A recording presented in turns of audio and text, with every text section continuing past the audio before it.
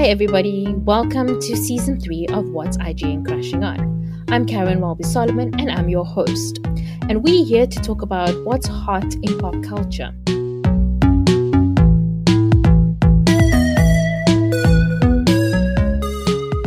Welcome to episode 9 of season 3 of What's IGN Crashing On. I'm Caryn Solomon and I'm here today with Leanne Lakshmi Phillipson. How are you doing, my girl? I'm good. How are you? How's your week? I'm fine. My week is good. Actually, when I said my girl, in my head I sounded like Amanda Bynes in She's the Man when she's like, "What up, bro?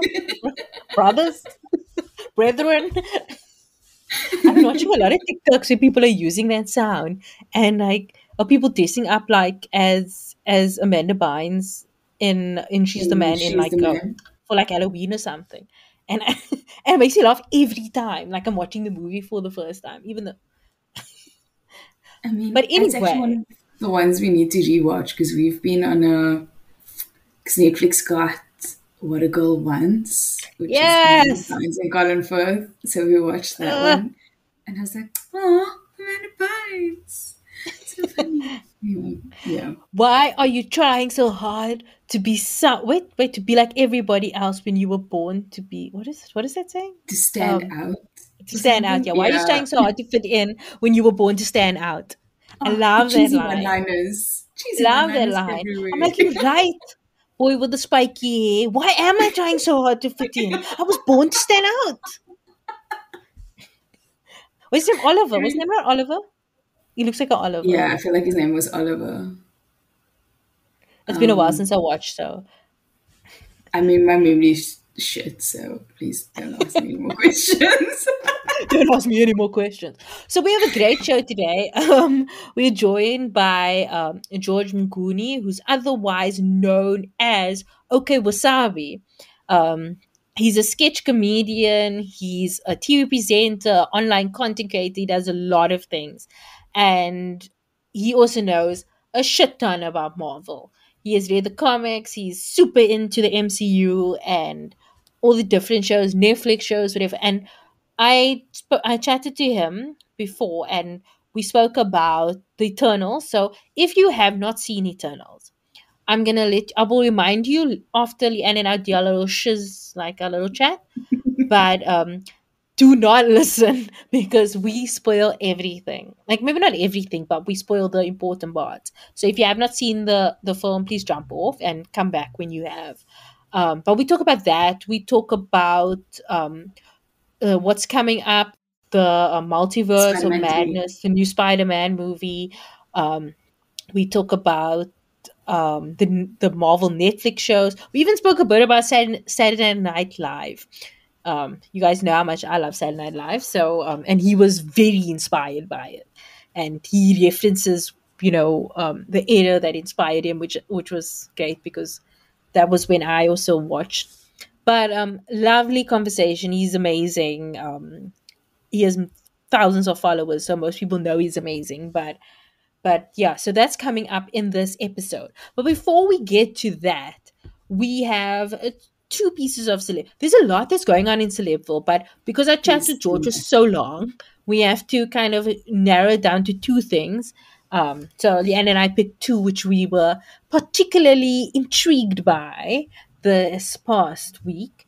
And the first is our girl Kim Kardashian has been spotted with young Pete Davidson, the man who's Everybody just is shooketh.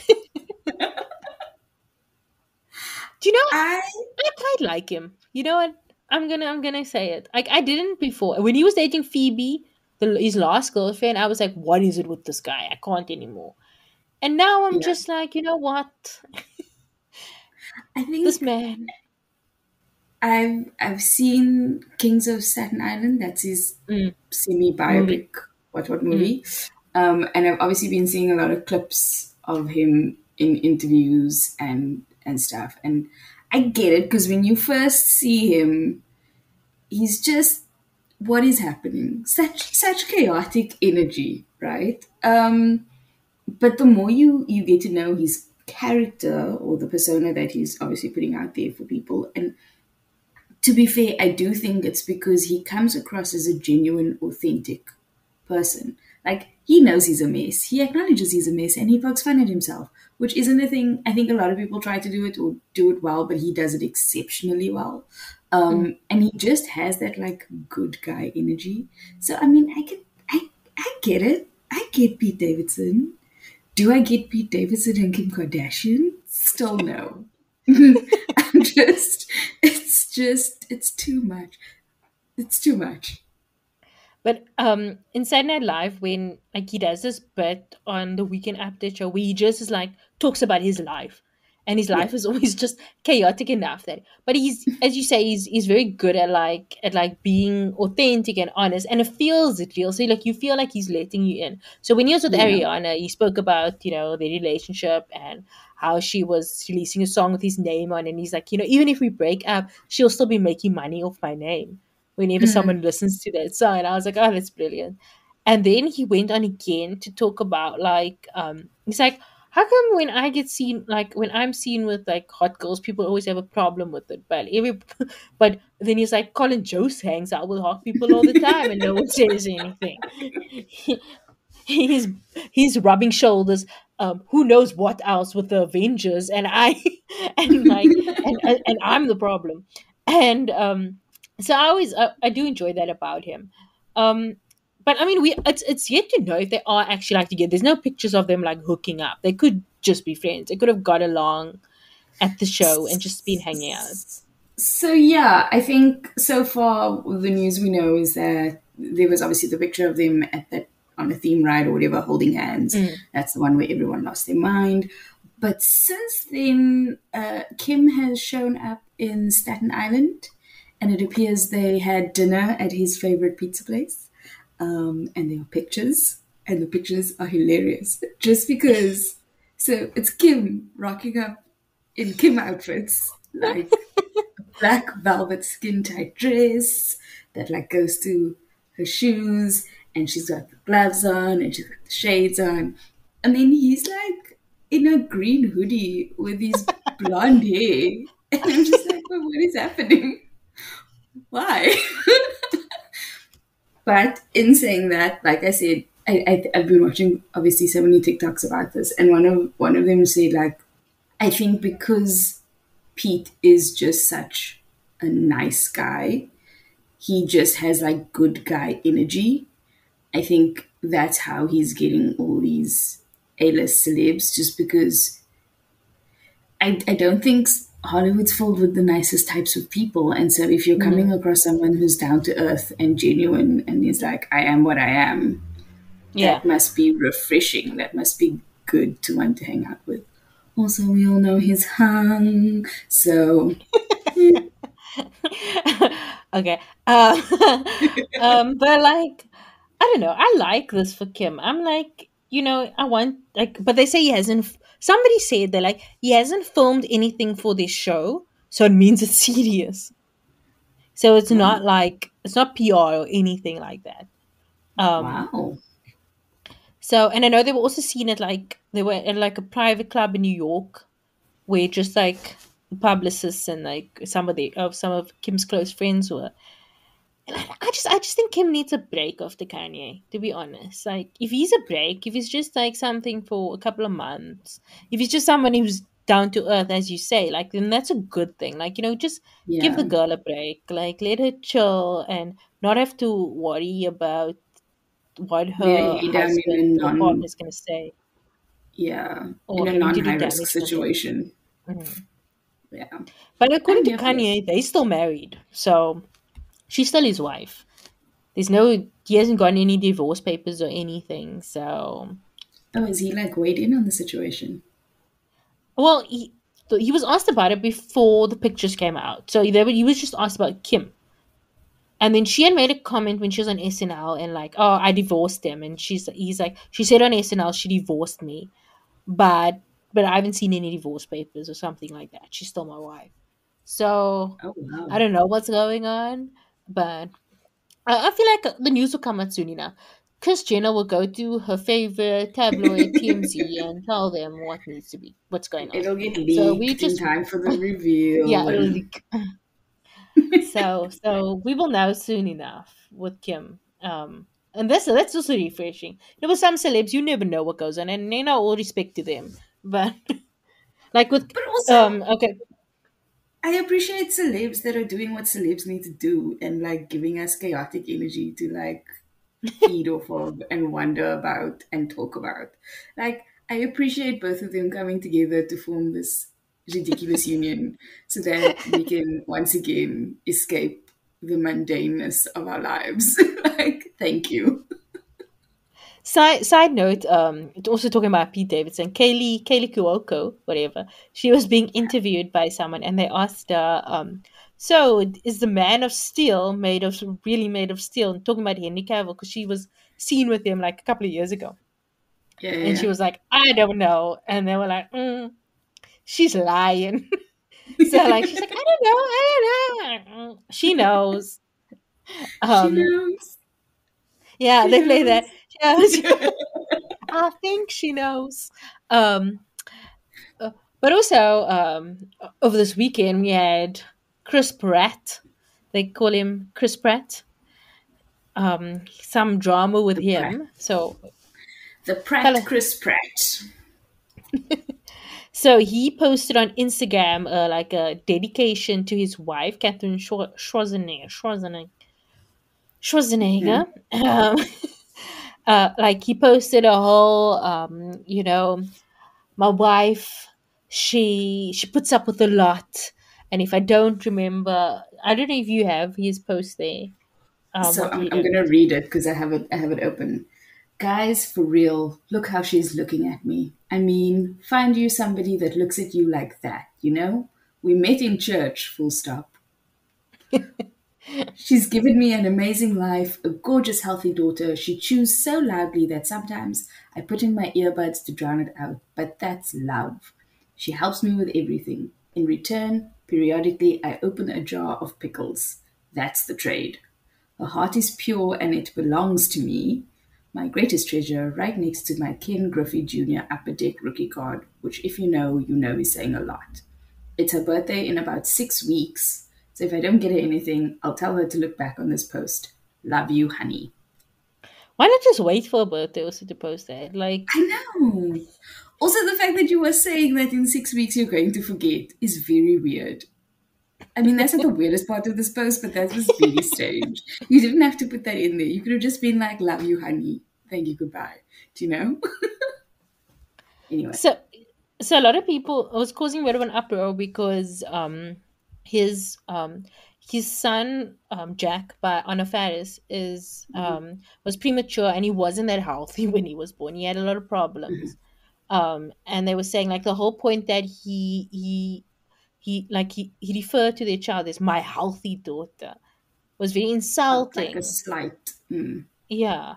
I'm with you. Um I think for me it was that which was odd, but then it was also the fact that he never, if it's meant to be a post as a tribute to your wife, he never mm, referred to anything about her that was not removed of him. So it mm, was, her heart belongs to me. She looks at me. She's given me an amazing life.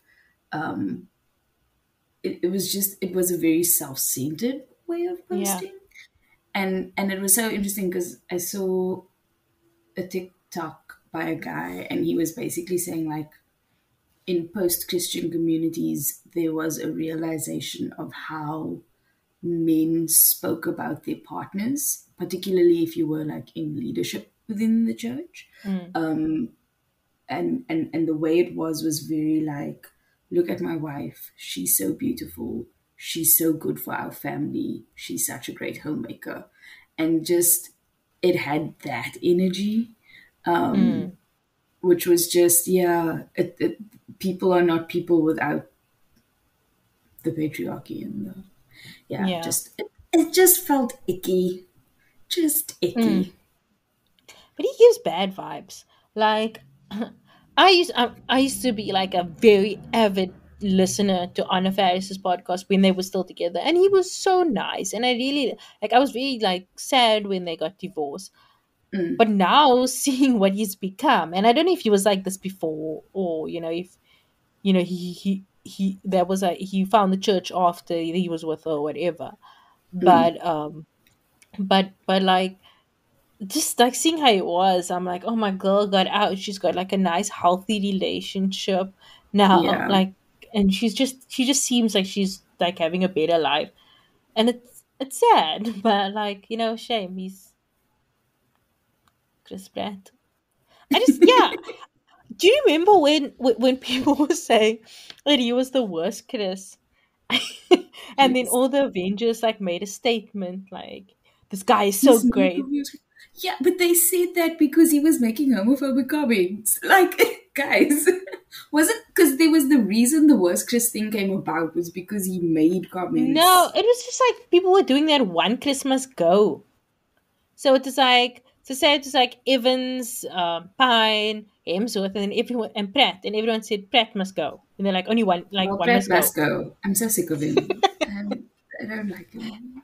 He needs to live in his Pratt house and must have his go wife stare at him weirdly and go to church. Fine. and make his Guardians movie. So on that Guardians note, here's your last reminder. If you have not seen the Eternals, please jump off the podcast because we go deep, deep. And if you have seen the Eternals, this is such. I'm not just saying this because I was part of the conversation, but this is such a rewarding conversation and such a great analysis of the film. So I hope you enjoy and let us know what you think. We will chat to you again at the end of the app.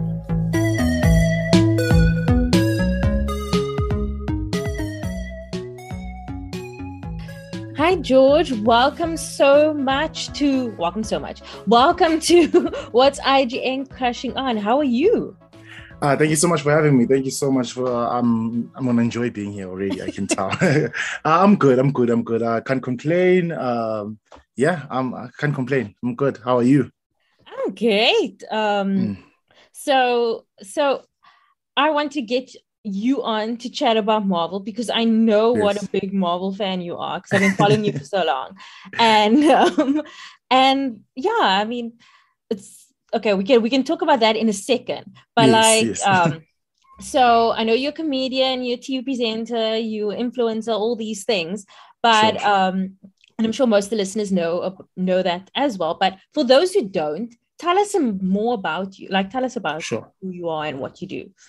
Sure. So my name is Okay Wasabi, real name George, but people on the internet know me as Okay Wasabi. I'm a online content creator. I mostly came in the game by making comedy skits and stuff like that. And that was 8 years ago now. So I've been in the game for a while. Now what I do mostly now is TV presenting, brand collaborations,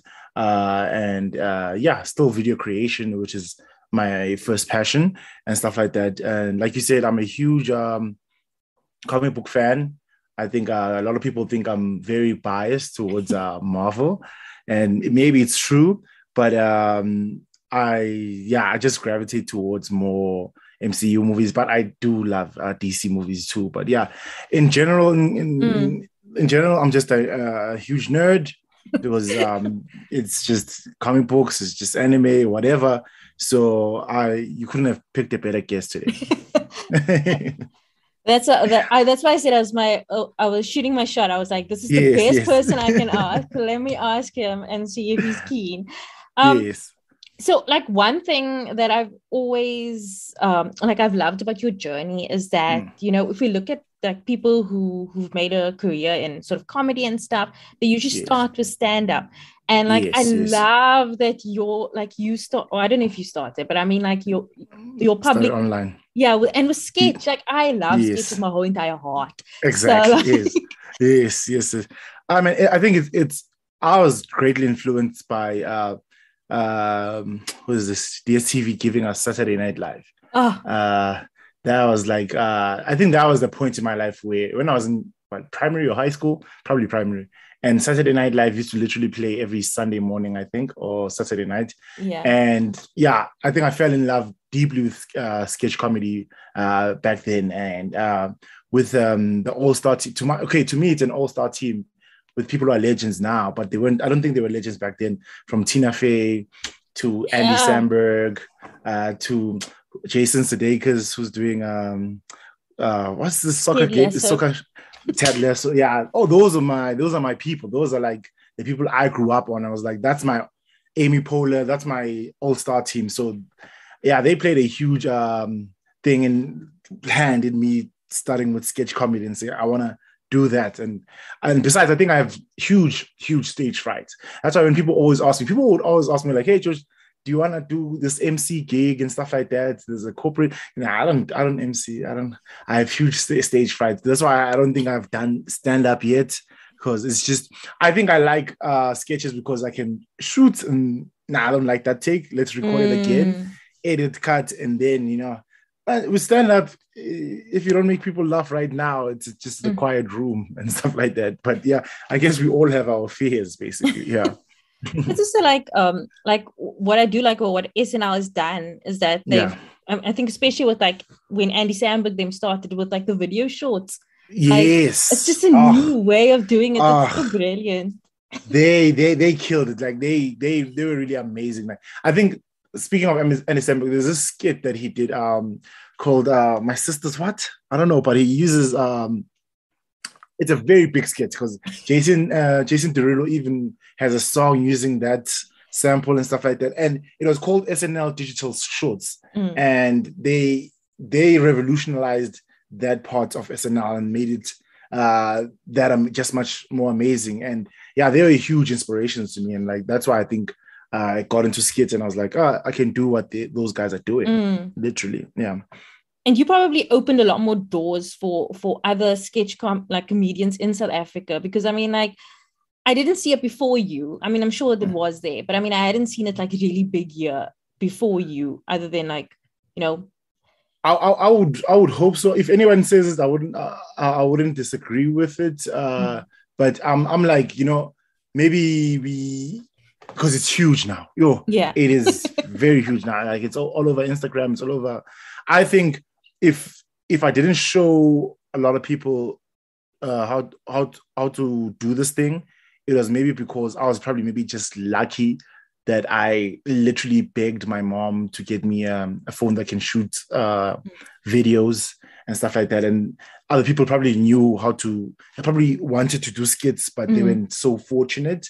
And it's also, right now, it's where technology is meeting also accessibility, because back then, getting a video camera phone was not easy. That's why I had to beg, and that's why, it was like a huge investment, which was and worth it. But now, like, whenever people ask me, would say, hey, George, how do I start my career online? How do I start my YouTube channel? I'm like, hey, guys, your phones have pretty good cameras these days. It's not like back in the day where it's either you get a camera or you can't shoot. Now, like, people are shooting amazing things with their phones, and phones quality is amazing, but people really love story more than everything else. Like, I think it goes story, audio, and then picture in technical terms, because people will love story. They'll watch terrible quality, but as long as it's funny and as long as they can hear something, they can hear pretty clearly. So hey, like, these days there's no excuse. Literally, you can pick up your phone and just go viral tomorrow. So TikTok is like what TikTok is right now. Exactly. TikTok kids are killing it. The kids, they are killing it. And they just literally picked up a phone and they said, hey, I've got something relatable to shoot. Let's go. Yeah, pretty much. So like, so obviously I've been following you on Twitter for a while, and something that I always like, what I like about your account is that you have good engagement with your followers. Like, if somebody like comments on something, you will respond back with like a proper thing. You'll have the discussion with them. Yes. So like, have you found that's been like beneficial for you? I think so. Like, I try my best to respond to as many people as I can, because it's also, I think, people who have the same interests gravitate towards my account and stuff like that. So it's easy to talk to. Like, I don't really like talking about things that are that have nothing to do with me, or like, yeah, I'll see maybe trending topics and I'm like, I have no opinion on that. But if it's music or it's comics or something like that, and it's easy to engage with, and I'm like, hey, and I'm very strong about my opinion. I try now to like relax, because I feel like, you know what, we all have our different opinions. Like, we all have a different rating towards this song or this movie and stuff like that. But I get at the end of the day, I think that's what Twitter was made for. It's just engaging, responding, and joking, literally. Yeah. Okay, so let's talk about the big issue right now. Yes. The Eternals. Yeah. The most divisive Marvel movie I've ever experienced. But yes. okay, maybe Captain Marvel was also pretty divisive. You know, I was actually about to say that, like, Captain Marvel also was, but I was just shocked, man. Before I watched the movie, I was just shocked of the ratings before the movie actually came out. But there's a lot to unpack about this movie. There's a lot. I won't even lie to you. There's a lot to unpack. So this is gonna be spoiler galore. I'll put okay, spoiler warning before allowed. this. Yeah, spoilers allowed. I don't like talking about things without spoilers. I'm the worst. Exactly. I think it's hard. I think it's close to impossible, actually, talking about a movie. Yeah. And I feel like anything can be a spoiler for some people. They'll be like, let's feel free. What did you think of the film? So, I was pretty excited for this movie. This movie was literally The Avengers 2012, I think. This is like a team up. I don't remember Marvel doing another team up in recent years. Guardians, yes, Guardians. And Guardians was so, with the director, Mr. Gunn. James Gunn. I think he nailed it, obviously. The first, the second one, and now we're waiting for the third one. This one, this is a tough talk, man. You know, I was hoping here's the thing. I don't like watching trailers anymore. Like, I think trailers these days are cut so differently. Like, they reveal too much. And I understand.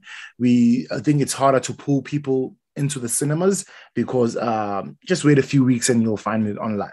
You know, that's what life is right now. And so they have to work extra hard to pull people to come to the cinemas. So we have to reveal a couple of things.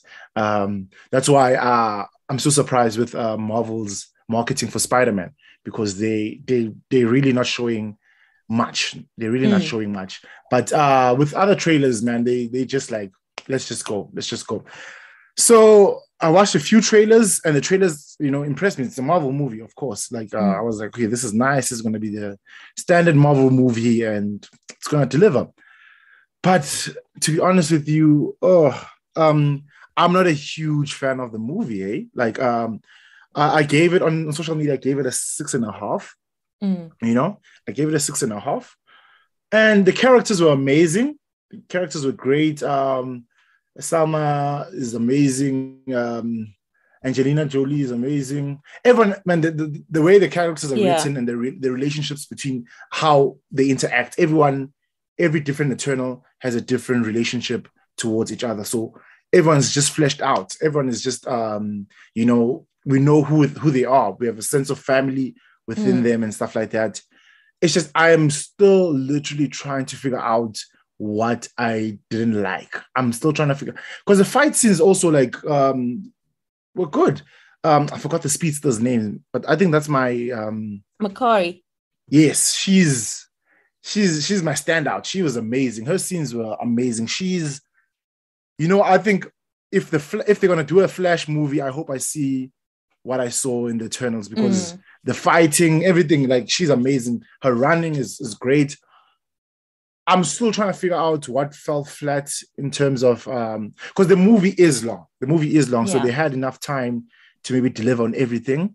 And usually, when I leave a movie, whether they're doing Marvel or whatever, I have favorite parts. And I was like, oh, did you see that part? You know, that's my standard part. But I think the thing that interested me, that stayed with me the longest, only came after I watched the movie, which was the post-credit scene, where I realized who Chloe just revealed that the person who Keith was talking to is Blade.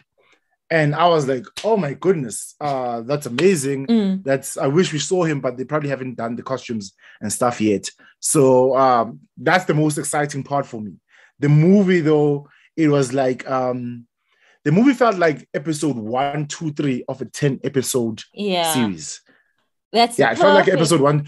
Yes, it felt like episode 1, 2, 3 of a 10-episode series because with WandaVision, I always tell people, I'm like, guys, if you can go through the first 3 episodes, trust me, you're in for a ride. After those 3 episodes, it's amazing TV. So it's just a setup.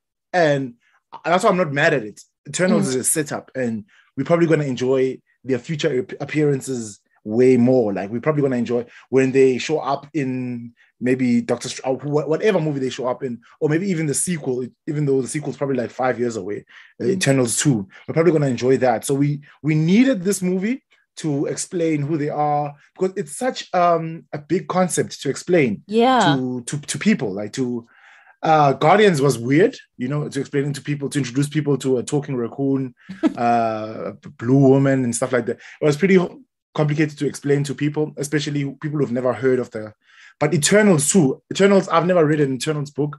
I just know, I've just heard stuff from YouTube videos about them. I know Jack Kirby created them and stuff like that, but I have never really read an Eternals book.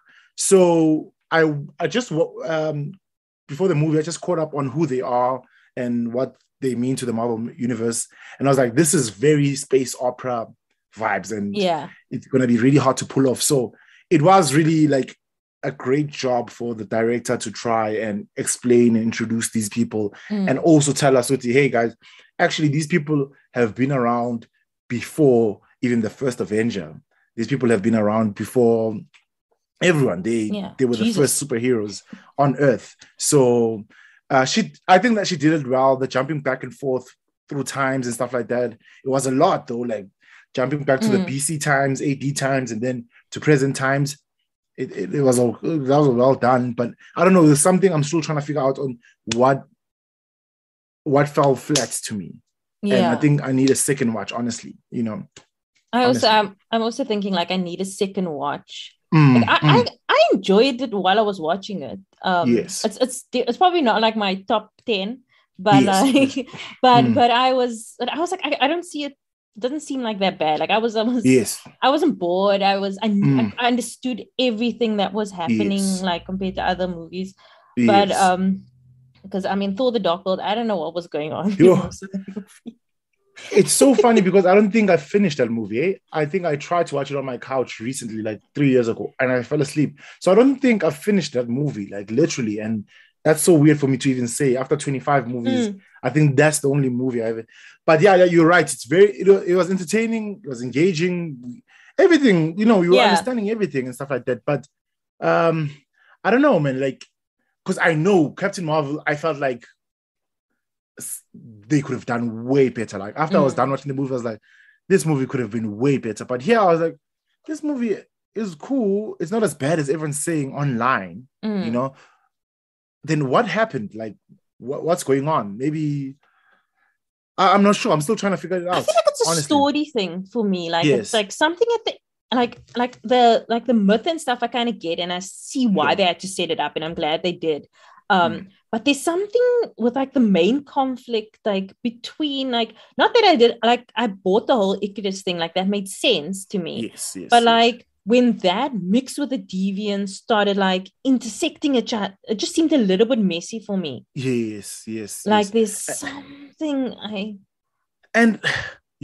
think these people had to supplement a villain with Icarus because the deviants went much. They were just CGI monsters who don't have like real backstories until the like halfway through the movie when they start being able to speak and stuff like that. But there was no villain you walk away with and saying, wow, that's a great villain. The Eternals were just fighting monsters, like CGI monsters who couldn't speak or anything like that. And I think Icarus was just a supplementary villain also. And even he wasn't a real villain. He just thought he was doing the right thing. And then at the end, he just, decides to kill himself and stuff like that.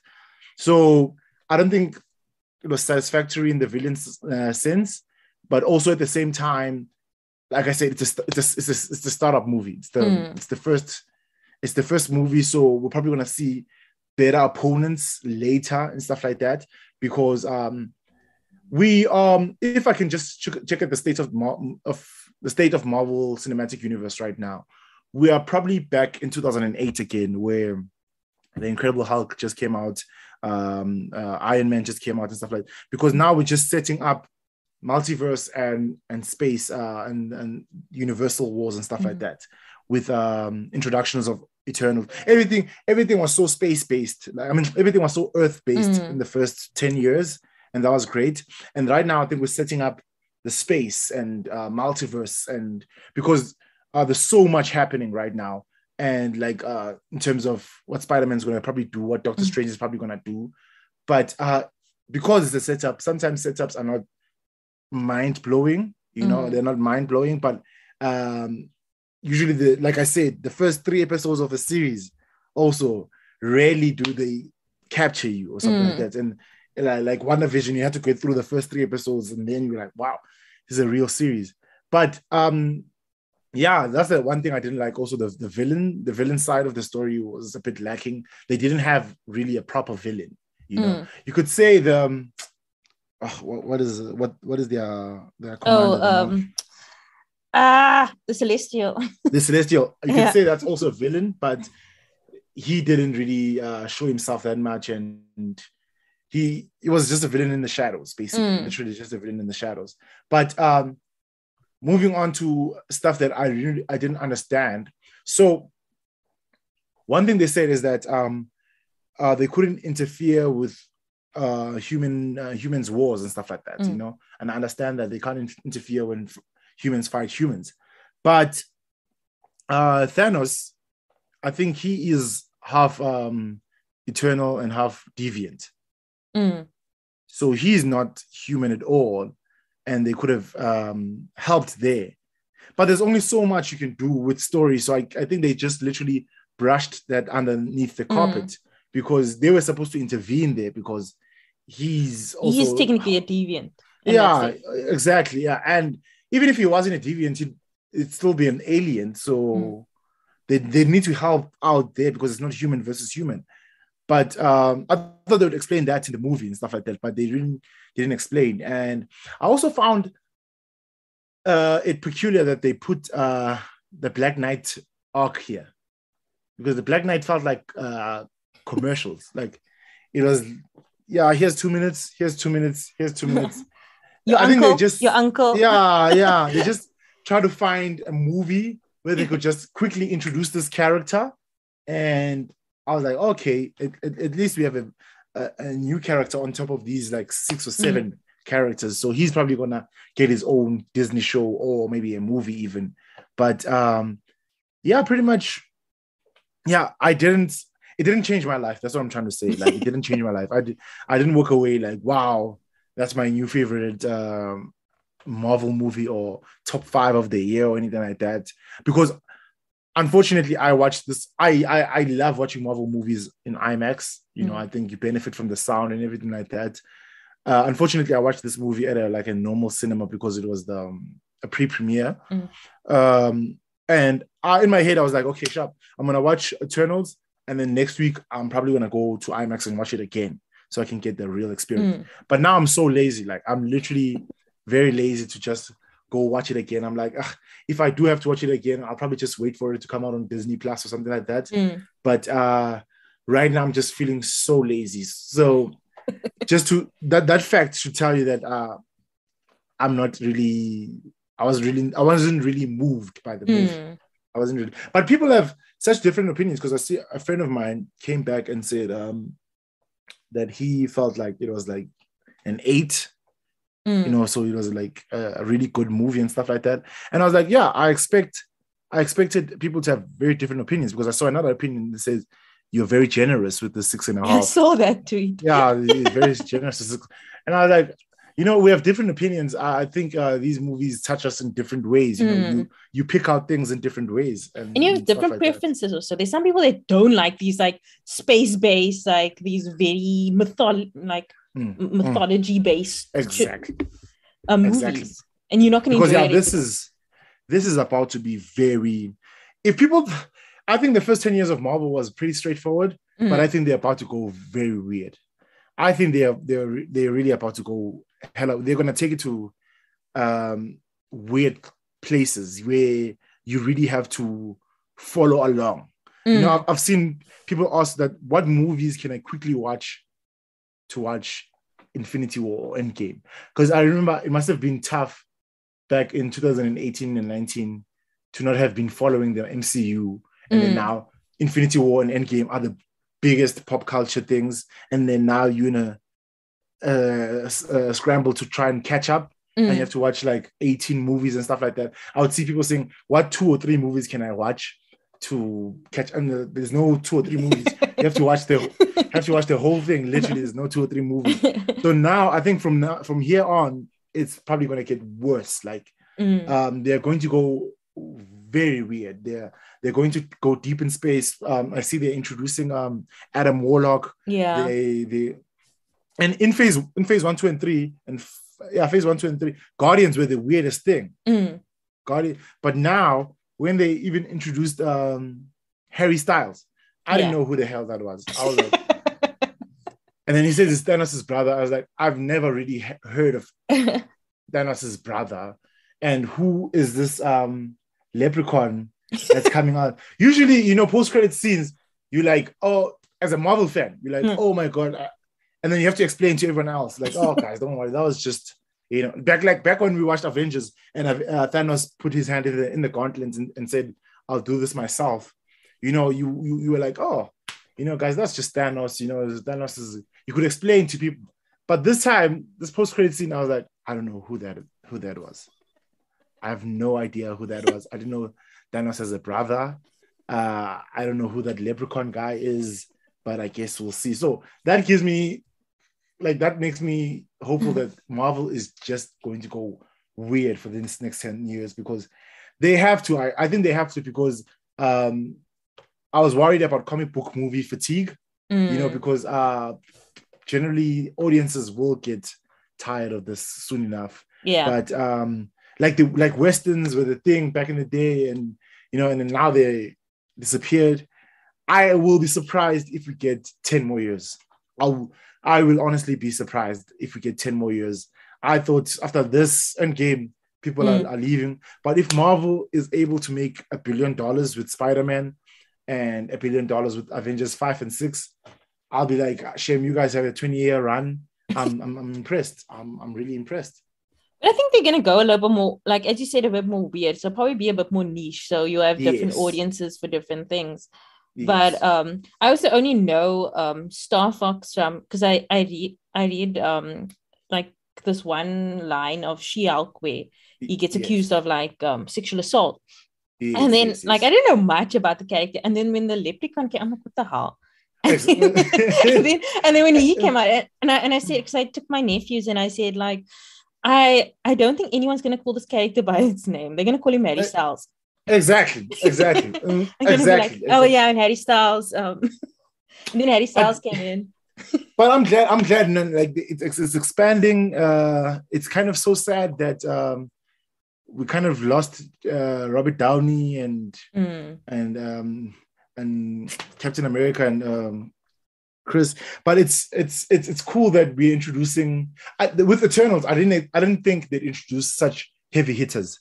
I liked Marvel's approach in the sense of getting not so known actors to do Iron Man, to do. So they brought underdog characters to do underdog. They brought in underdog actors to do underdog characters, because Iron Man wasn't huge back then, you know, and Robert Downey Jr. wasn't huge back then, and now he's one of the biggest stars in the world, and Chris Evans too, and stuff like that. And now I think it's a different approach in the sense of they're saying Angelina Jolie, Salma Hayek, like legends for such big roles. And you know, I want to see how that strategy pans out and stuff like that, because Marvel, one thing Marvel never does is fail on casting. I think they have amazing casting. Their casting has just been 10 out of 10 for all these years. They've never casted somebody and I was like, that role would have been better with someone else. They always have great casting, from Thanos, Josh Brolin and stuff like that, to Robert Downey Jr. being Iron Man, to Chadwick Boseman being Black Panther. Their casting is amazing. So with Eternals casting, I'm happy. I'm surprised they chose such big names to fill, like Athena, God of War, and Salma Hayek also. But it's cool. Let's see what they're gonna do with it. As long as they don't mind sticking around for the next 10 years. Yeah, because that's what they probably want to have to do. Angelina's probably signed on, hopefully, to a 10-year, 12-year contract and stuff like that, which I guess is fine. But yeah, I think that's one of the good points of the movie. Like, if you'd ask me, what are some of the good points of Eternals? Like I said, the fight scenes were not bad. They were good. The speedster is amazing. Gilgamesh is also a favorite. Who's the Bollywood star? Kingo. King, yes. He's also a highlight of the movie with the guy who's doing the documentary for him. I like that dynamic was so funny. It felt like he was vlogging, which is so familiar to me. So I like that dynamic. Like I said, the relationships were amazing. The Cersei and Icarus and Black Knight triangle was also kind of funny too. The love triangle between those three characters was kind of funny too. And I don't know if you noticed this, but Marvel really pushed out so much DC references in this movie. Yeah. And then I was like, Batman. Yeah, Superman, Batman. I was like, okay, what is going on? Like, are they? And I would love to see DC do the same thing in return, like as a response to that. Because I was like, okay, they're referencing Superman and stuff like that, and Batman. I'm like, oh, okay. So in this universe, those people are just fictional characters, I guess, which is so funny and fun to think about. I was like, okay, that's actually such a fun thought, that Superman is just a character in this universe, like a TV character, which is pretty dope. And yeah, and I loved Brian Henry. Is that his name? Yeah. Brian Tyree. Yes. Yeah, his character was also dope with the technology. Was amazing. Loved his family. Loved the son who was intrigued by everyone. Yeah, man. Like, character-wise, this movie was great. Like, characterization was on point. The characters were well fleshed out, and I wish Salma Hayek got more screen time. I just wish she got more screen time, but also the movie would have been 3 hours then. But yeah, everyone else, I felt like they had their chance to shine. When we went to Salma's house and she was dead, I was like, oh my gosh, really? We exactly, like, already. Okay. I'm so glad that they flashbacks. I was like, what? Exactly. How much did they pay for this is a cameo? So I'm even asking myself, like, are they going to bring her back somehow? Or because they're just machines in the end of the day. They're just machines. They could just recreate the Eternal, but it looked like her death was final. And I was like, I thought these people, everyone here is going to stick with Marvel for the next 10 years and stuff like that.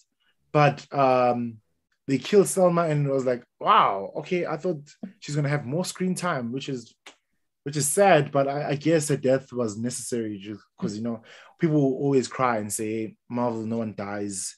It's so Marvel's so soft and stuff like that, and everything by the end of the movie is okay. Everything else by the end of the movie is great. There's no consequences in Marvel movies. So I guess I was like, okay, I guess that death was necessary. It's fine. But yeah, I mean, every character, they shined. I loved everyone in the movie. Every character shined through that movie. Like, it was really well written in that sense. The director handled that very well.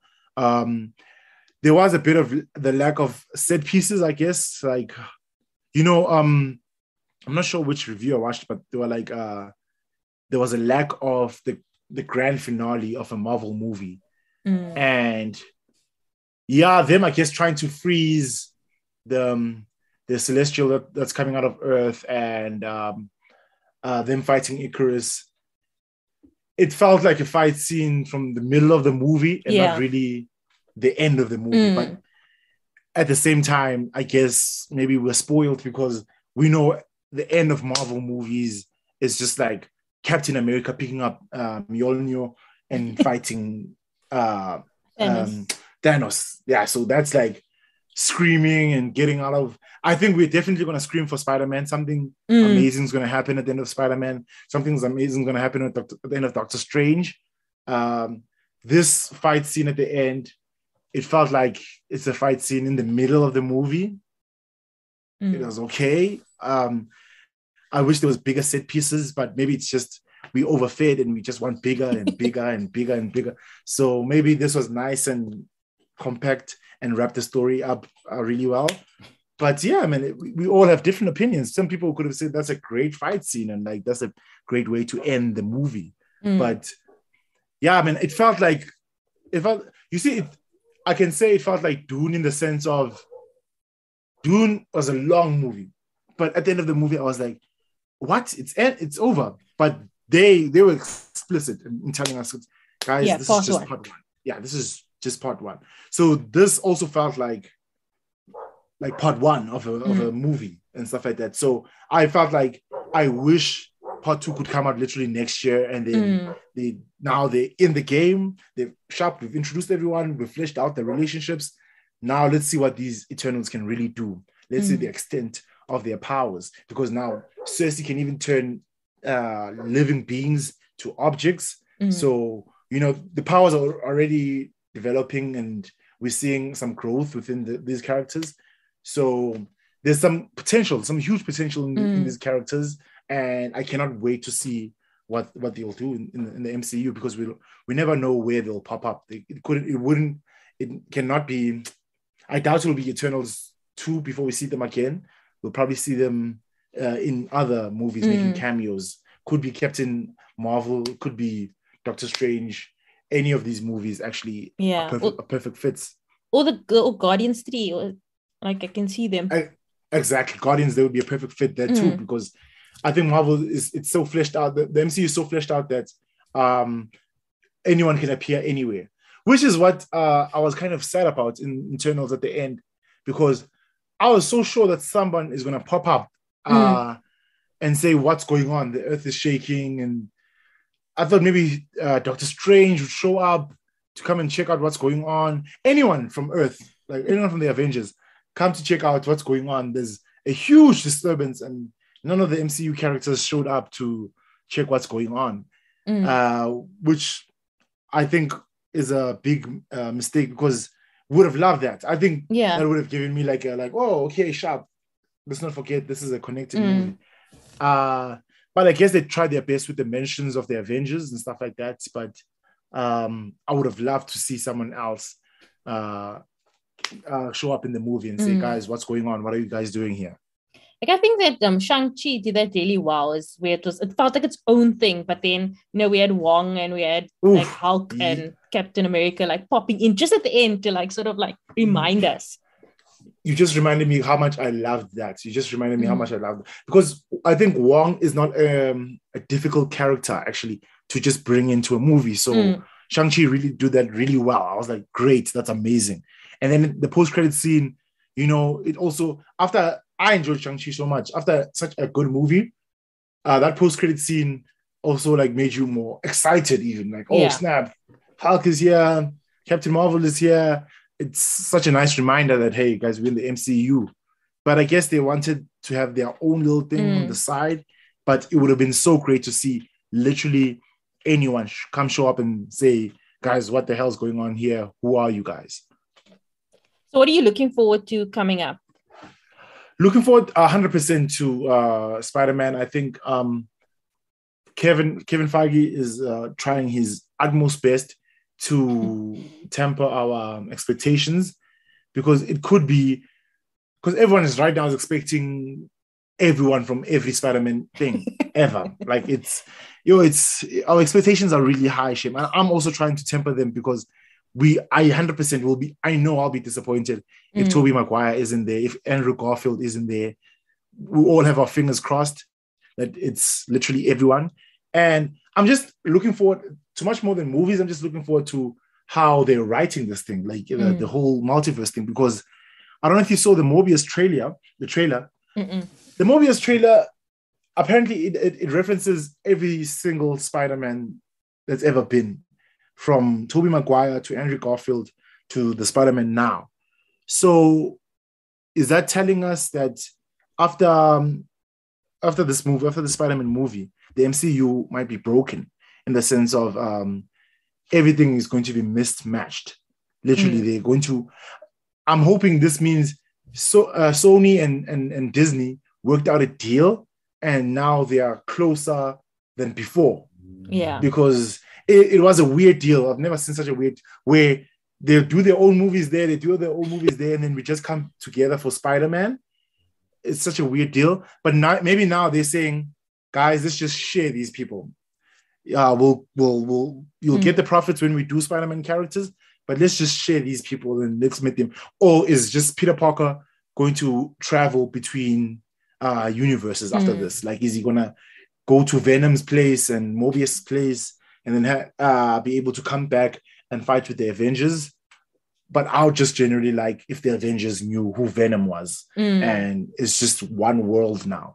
But that's just business. That's literally just business and it's contracts and signing. So I'm not sure if that would ever happen. But it looks very interesting. And what happened with Loki, what happened with Spider-Man, and because we still don't know who broke the multiverse properly. Like, I don't think we have the proper answer, because was it the killing of the one who remains in Loki? Is it Spider-Man interrupting Doctor Strange, or is the multiverse of madness going to have to do something with like what is the point? Oh, Wanda. Wanda, yes. Wanda did something because she heard her kids at the end of WandaVision. She heard them. She probably heard them in another universe where she actually did have kids. So there's so much we don't know, that which is the epicenter, what really broke the multiverse, and how are we going to get the X-Men? How are we going to get now Fantastic Four?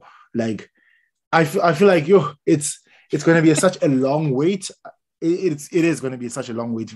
We're probably like 4 or 5 years away from the first mention of Wolverine, or they haven't even found Wolverine yet. So we're still so very far. But I guess these snacks that we're getting right now with Blade and She-Hulk, and I'm also looking forward to see if because I can see, man, there's a fight. I'm also looking forward to see if Marvel will just agree just to take in Charlie Cox as Daredevil. This is all I want in life, is for the Netflix shows to be canon. Exactly. Like, it's such a weird thing, because I'm like, it's so easy for you guys to do. Like, it's literally easy. There's no, you've got the characters, you've got the Kingpin, you've got the Punisher and stuff like that. Oh, the best Kingpin, the best Punisher. Exactly. Like, I can't. So, best Luke Cage, best Jessica Jones. Oh, I love they have the writers. It's so easy for you guys to integrate these people into the universe. So I think we're just playing a game of chicken right now to see how long it'll take before they reveal and say, okay, guys, you know what? We've heard your cries. These people are now canon. They're in the MCU, and that'll be amazing. That'll be amazing. And then, do you hear the theory that Charlie Cox might be in Spider-Man? Yeah, like that was the biggest theory when the trailer dropped, because they're like, is he the lawyer or something like that? And you can't tell me Marvel is not seeing the demand. You can't tell me Marvel is not seeing the demand. Everyone wants it. Everyone would be happy with it. And it's just a small character. Like, it won't really destroy much. I think Jessica Jones and them are just street level heroes. So it won't destroy them that much. It's just taking out a budget nyana of like maybe 5 mil and saying, guys, give these guys a 12-episode show on Disney Plus. Change some slight things away from Netflix and just carry on the story on Disney Plus. But like, literally, this is up to suit heads up in the offices and we don't know what will happen. Marvel is really good with keeping secrets. Like literally, I saw Harry Styles is in Eternals literally maybe 2 weeks before the movie, but it was just like one tweet and nothing else. Like it was just one tweet and nothing, and I just decided to ignore it. But he probably would have already shot the scene by then.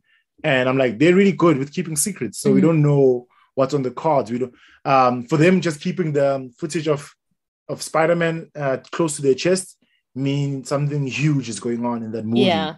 And the month wait, we have to wait until we actually see it. You know, I doubt they'll drop a second trailer, but they probably will drop a second trailer. But and then that'll be it. Unlike Eternals had 10, 20 trailers. I felt like every time I was scrolling on Instagram, there was an Eternal clip. They really pushed this movie. They really pushed it really hard. And I wonder how this low rating will affect them. Are they just going to keep it moving? Or are they going to be like, okay, we need to rethink how we do the sequel? Because also, I'm not sure, but I think they changed the directors for Captain Marvel. I think they did. I heard something like that. I don't know if the same director, because it was a two-team director. Yes, a different director. It's someone I know. It's someone I know though. Wait, I don't know if they're changing them or they're keeping them on, because the ratings weren't so great. But also, man, it's like Captain America, the first one. That's not a terrible movie, but as soon as Winter Soldier came along, it was a different ball game. Like that was like, that's a lot of people's favorite Marvel movie, you know, Winter Soldier. And that happened because I think they changed the directors. And even Civil War was not bad, even though a lot of people don't really like it. I personally think it was a bit too early to adapt Civil War, because if they wanted Civil War, it should have been everybody. But it's fine as long as we got I'm just grateful for that movie because it gave us Spider-Man and Black Panther. In Black Panther, and that's the greatest Black Panther version we'll see on screen ever. But yeah, man, like I'm excited for what's going to happen in the next 10 years. I hope they still make a little bit of money, in the sense of if they're not going to touch billions anymore. I hope it's still profitable for Disney to keep making these movies, because as soon as Disney doesn't see any money, they'll cut them, and then we're back to the early 90s or really the early 2000s, where there were comic book movies, but it's like one a year. And like, compared to now we get like, I think next year we're getting 6 movies. Sure. Yeah, it's scary, because I'm like, hey guys, I think you're overwhelming normal people. That's just too much movies. At the same time, I'm like, yay, I get to watch 6 movies in 1 year, comic book movies in 1 year. But I'm like, I feel like people are going to get overwhelmed now. They have to go watch Flash, the Batman, and then Doctor Strange, and all these movies and stuff like that. But I'm just hoping for the best. Can we get 10 more years? And then, you know, I'll be happy. Hey, George, thank you so much for this. This was so much fun. I enjoyed it. No stress. It's honestly a pleasure to be invited to a podcast to talk about something that I would talk hours about, basically. That's because like I would definitely talk hours about this. I'm glad we had a time limit, because if we had to start from if you said, George, let's start from 2008 and just talk about the Incredible Hulk. Okay, so the Incredible Hulk, I think they should have, I think we could start from 2008. I would love that. That's my ideal day. Like, it'd be a 6-hour podcast, but we'd get a lot of things done. But I'm so happy you invited me. Thank you so much. I love talking about these things. I barely get to talk to people about them in such deep analysis ways, because general audiences just watch the movie and it was nice or it was not nice. But being able to talk about the lore and the future, the past, and going deep into this, and we haven't really even touched Eternals even that much. I think we could still go deeper, like breaking We down scene could. by scene. But this is also just a great talk that we had right now, definitely.